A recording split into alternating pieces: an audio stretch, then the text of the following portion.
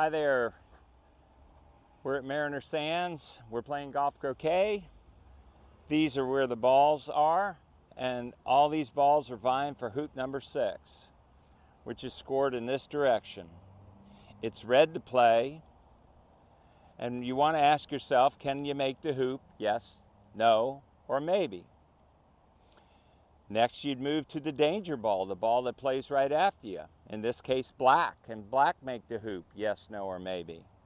And finally, you move to the partner ball, which is yellow. Can yellow make the hoop? In this case, it's a definite yes. Well, as close to as definite as you can get.